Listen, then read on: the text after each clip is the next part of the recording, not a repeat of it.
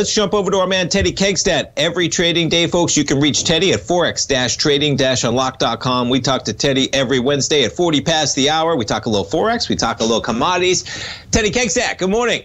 Good morning. We got a lot to talk about today. Boy, it seems like every week, man, we got big action happening between Wednesday and Wednesday when we talk, Teddy. Quite the markets we have across the board. Where do you want to kick things off, man? Well, why don't we start with the oil market? So we have oil that made a little bit higher move high today. It's pretty much unchanged on the day. So I think you're going to keep on seeing this, pressuring on resistance and trying to break out to the upside. I believe that trend is going to stay intact, right now with everything that's going on globally. Boy, it's a pretty remarkable trend, man. 85.74. I got light sweet crude up here, and you're actually above now, Teddy. Where you were in terms of October highs, November highs. Quite the surges from $62. Put it on, a weekly. No matter what you put it on, man, it's like this thing is just going through the roof right now. I go back 5 years, we're at highs, but you got to back it up to that monthly. And seems like all but considered next stop's 100. I mean, you're going back into on my chart. I have it up on a monthly, Teddy, right now, going back to 1999. But that fall off in 2014, where things really went from $107 a barrel down to 52, as in we're basically in that land now that we haven't seen those prices since we were there, and seems like we might run up. I mean, on my chart, being a technical trader to some degree, seems like next stop's $100, man, as you're through everything that stands in its way. Right. The technicals and the fundamentals are definitely pushing that way. It's hard to be a bear, so that's for sure. So, but why don't we'll talk about how that's going to influence a couple of the currency markets as we bounce around the Forex world. I think the biggest news, though, I don't know if you're aware of it. I just saw the video, Boris Johnson's speech about the whole removal of all mask mandates is going to be huge. It starts tomorrow. So the British pound probably is getting a little leg up right now against the dollar from that news. I mean, most people probably haven't heard it yet. I watched the speech. It was pretty amazing. And the ovation in Parliament and the people screaming when they heard the mask mandate is ending as of tomorrow. So I mean, they still say you should wear it and blah blah blah, but they said there's no more persecution and whatever. And the biggest thing he said: all kids go to school, no masks. All people go back to work. Don't work from home. Go back to work. So that's big. They want to jumpstart their economy. They want to throw UK back, and they're like, hey, Omicron's over. They're like, we got to live with it. We're moving on. I mean, Japan did it in December. The UK now, remember, the UK is not part of the EU anymore. You're not getting this narrative from the EU. You're getting the complete opposite still. I mean, Germany is still a hard line. Italy's very hard line. So now the question is this going to keep on? You're seeing it more and more. I mean, Mexico lifted their mandate on COVID requirements, so now you can go to and from Mexico just like you can travel in the U.S. now. They don't care.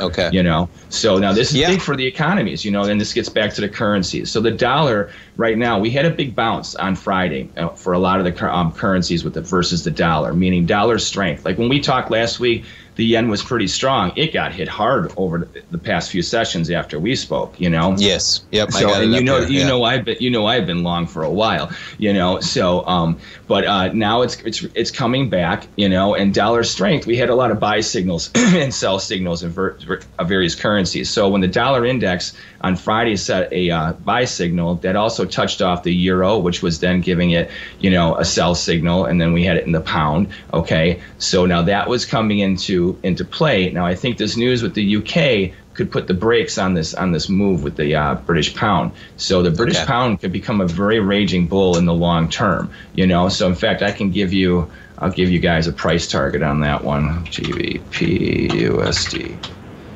So right now we have a little bit of a reversal going. Like I was looking for it to correct down to the 134.51 area, 133.83 area, but with this new news, this could totally change everything.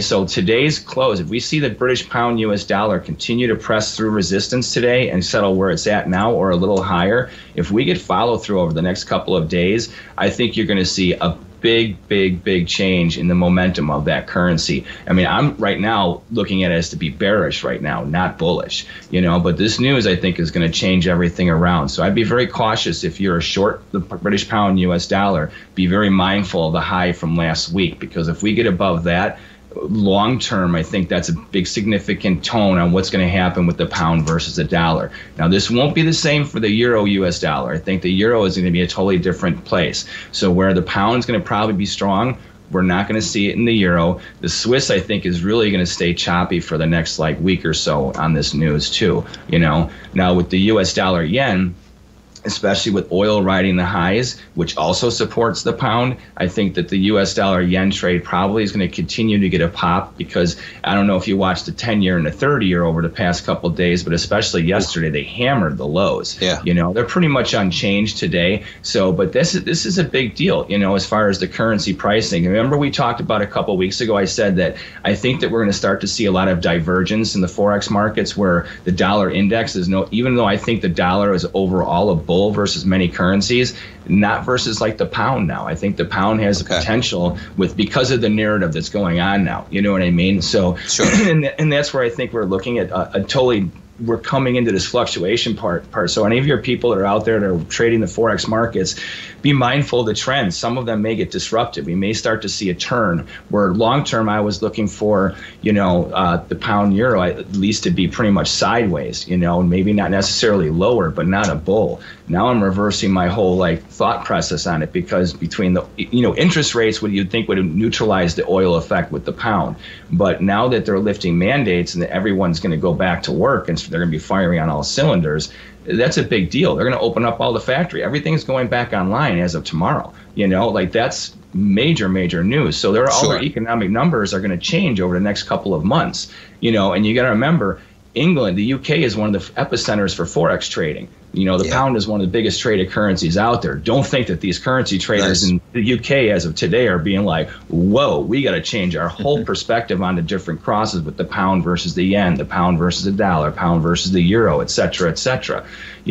So it is pretty cool, man. You make great points. I was just going to jump in and say, because I was thinking about it this morning today. I was reading an article about China in general and just their whole approach to zero COVID cases and how that's kind of come back to bite them with Omicron and the spread and how they can't contain it. And now they're dealing with problems that they don't have any type of, immunity. Their vaccines are not as effective. And now they're trying to contain it and they can't. And it just made me think of how countries are going to come out of this. And for instance, China was so ahead of the curve early on, right? They just basically took everyone's freedom, locked it down, got rid of COVID and tried to live without it. Now, turns out, as many people said, you can't really do that because we're going to have to live with it. And so that just made me start thinking, like you're saying, and I'm, we're in Florida, man, and I don't agree with a lot of what Florida did. But the cool part is that it's almost hard for me to understand some of the lockdowns still going on in the country and especially overseas, man. We talked about Australia, stuff like that. Absolutely. And it's time to come out of this, man. We're 2 years into it, right? So it'd be interesting to see